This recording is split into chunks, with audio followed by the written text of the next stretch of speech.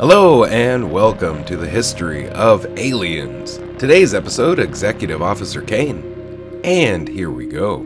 Kane was the executive officer on board the commercial towing vessel Nostromo during its return mission to Earth.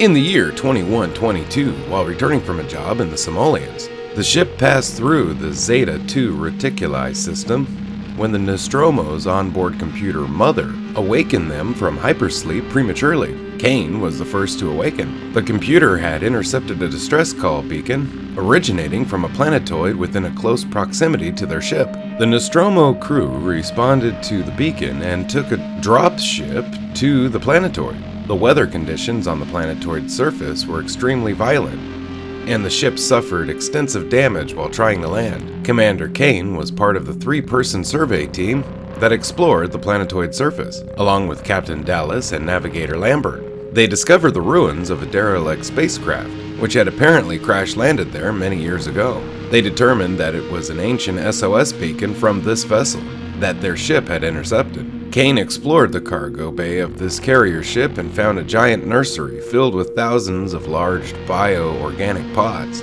Drawing his weapon, he examined one of the pods at close range and found that it was actually an egg. His proximity to the egg prompted it to hatch. As he peered into the egg, a crab-like alien organism leaped out and attached itself to Kane's helmet.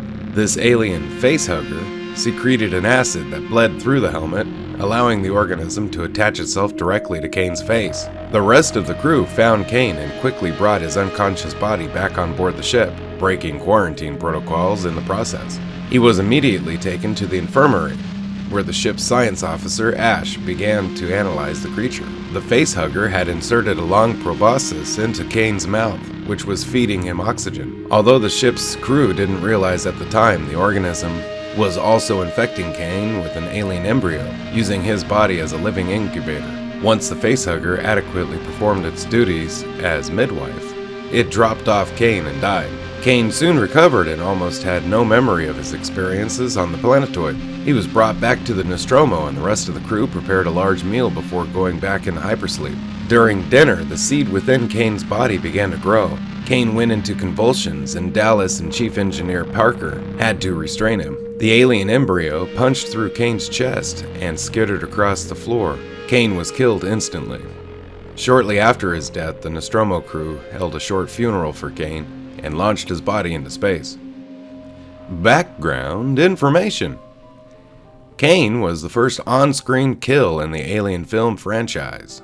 John Hurt, the actor who played Kane, made a cameo appearance in Mel Brooks' parody film Spaceballs, reprising his role as Kane, and did a spoof of a chestbuster scene in the space diner at the apparent result of eating the special. Kurt mutters desperately, "Oh no, not again," likely referring to his gruesome demise in Alien.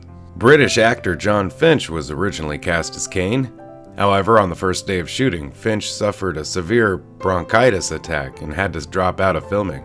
John Hurt was initially unavailable due to a project he had scheduled to work in South Africa. As it turned out, John Hurt was denied entrance into South Africa because the South African authorities had mistaken him for a political activist named John Hurd, who had developed a reputation for outspoken views against apartheid. Unable to work in South Africa, Hurt then became able to work on Alien.